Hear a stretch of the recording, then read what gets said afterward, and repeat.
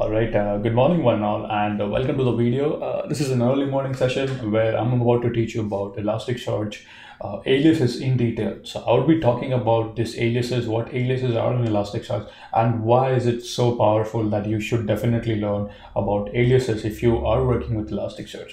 I'll be talking about, first of all, about simple aliases, then I'll be talking about filtered aliases and a little bit about routing and writing aliases.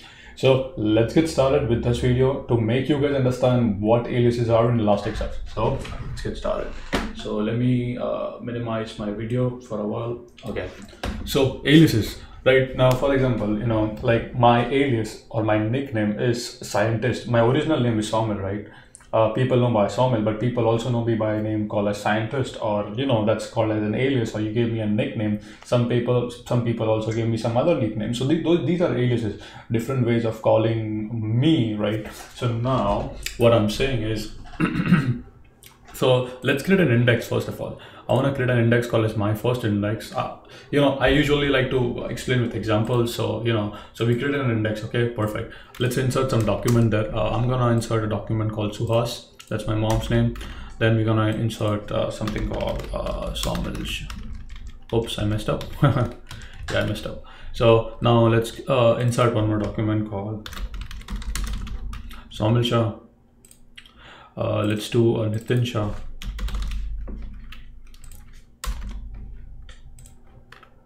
And let's just do OK Shah.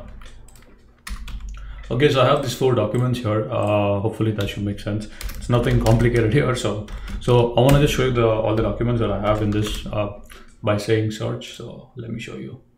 Oops, one sec. I have 2 double score. Okay, simple. Nitin Shah, Somil Shah, OK Shah, Suhas. So these are all the documents I have. Now, what I'm doing is basically I'm creating an alias for this index, saying that alias1. I'm giving it a name. So what happens is basically now I can query the data with this alias. Okay, I'll show you what it means. Don't worry, I'm there. Let me explain you. So created. Okay. So of course you can search this index by its original name. That is my first index. But now once you did this you have an alias, you can also do my alias1 underscore search. It returns the same set of documents. That's amazing. Now you would say, oh, that's amazing. But when will I use this? Well, think about a situation where you have a read-only database in Elasticsearch prod environment, and you wanna so you have some data, right? And after several months you have to ingest a new data. So what you would do is basically you would create a new index and you would push all the data there.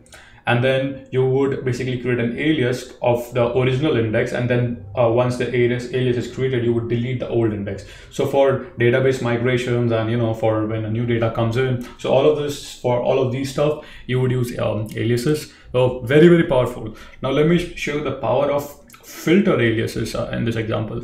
So if you want to remove aliases, of course, you can say remove, I guess. Yeah, so you can say remove. All the code is there, so don't worry about the code, guys. Focus on learning for now. So let's remove the alias. Okay, so remember in this where is that index? My first index. Okay, so remember how in this document we had Shah as a Shah everywhere, and in one document we did not have that Shah. So if I want to show you oh, not this one, let me just do a normal search here, this one. So remember, guys, we have Nitin Shah, we have OK Shah, we have Somil Shah, and then we have Suhas. That's my mom's name. So this document does not have Shah. So if you want to create an alias which only includes the last name like Shah, so what you could do is that you can use the power of filtered alias. So look at this. So I'm creating an index. I'm basically creating an alias as alias2. And I'm saying that, hey, only make sure to include only Shah in it. So when I post this alias, right, makes sense. Now when I search it, if you see, Suhas is not there because this is a filtered alias. Already when creating an alias, we already entered a filter command. You would not include anything that does not have Shah. Isn't that amazing? That's pretty powerful, right? For all the BI tools and all, you can create multiple aliases like this.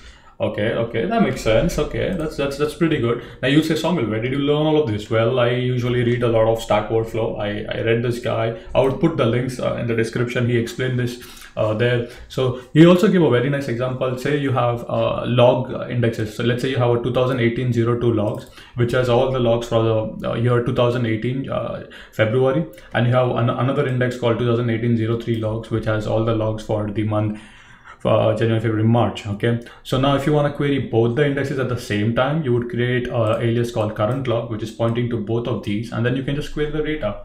Wow, that's amazing. It's pretty amazing. Okay, so that's that. If you really want to learn more in depth about aliases, you can come to the official website, and they have a pretty decent amount of documentation here. They talk more. I mean, there is a lot more here. They talk about routing and all. So you can of course come here and check about routing. You can read a little bit here. I mean, I tried my best to explain the basics and the fundamentals. So there is, like as I said.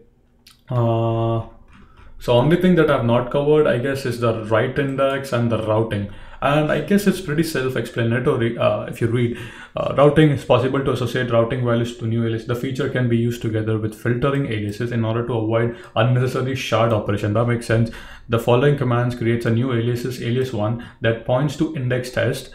After the alias 1 is created, all the operation with this alias are automatically modified to use the value 1 routing. So it's self-explanatory. So he explains. So basically, this is used to create an alias 1, which basically points to the index test. And then, as the documentation clearly says, it's usually used to avoid like the shards operation, unnecessary shards operation.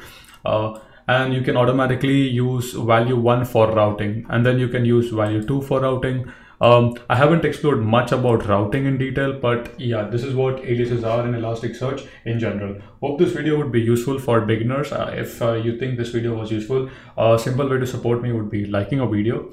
As usual guys, keep smiling, keep coding, and see you guys in the next video.